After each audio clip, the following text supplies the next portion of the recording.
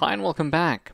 So in this video we're going to continue with the processing lessons, but there is something that I don't really like about the Processing IDE. Processing IDE looks something like this. Now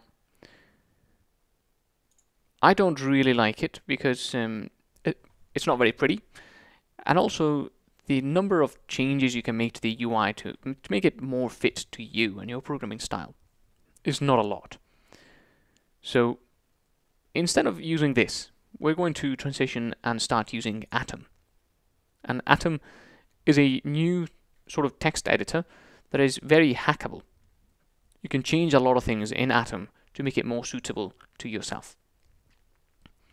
Things like fonts and line spacing and character spacing and colors of the background and the text and syntax highlighting and everything can be easily changed, and also it's very extensible, which means as well as using it for processing programming, we can use it for other types of programming as well.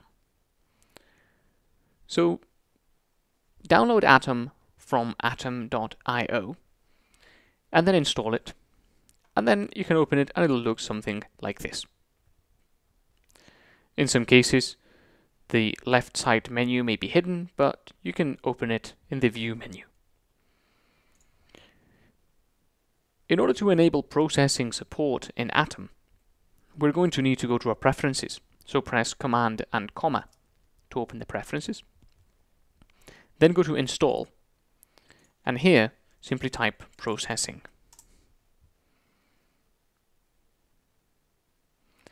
Then we can install Processing, which allows us to run processing sketches from Atom, and also install Processing-language, which adds appropriate syntax highlighting to Atom for processing files.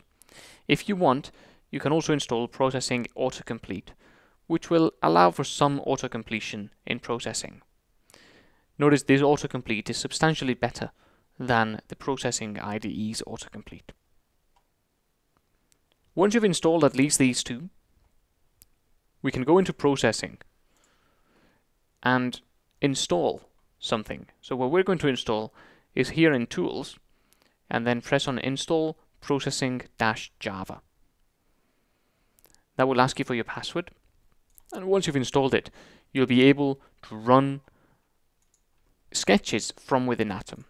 However, before you can do that, you'll need to go back into your packages, find the processing package you've installed, which is this one, go to Settings, and then type the processing executable path there. You can find the processing executable path by going into your terminal and typing which processing-java, and then that will tell you where that is. Simply copy that and paste it in here.